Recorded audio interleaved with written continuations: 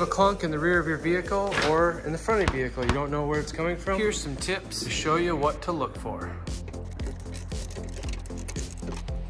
A normal bushing is not going to spin like this. Just split it apart. Bottleneck, if you have one, is going to be rust on these two bolts. Do not lubricate this bar. It'll start squeaking and be so crazy loud you can't even believe it. Solution for that problem is to replace this bushing again. The bushing is the wear item, designed to be installed dry, just like they install them at the factory. Give it a squirt of grease. Inside or outside, it's not making any movement now.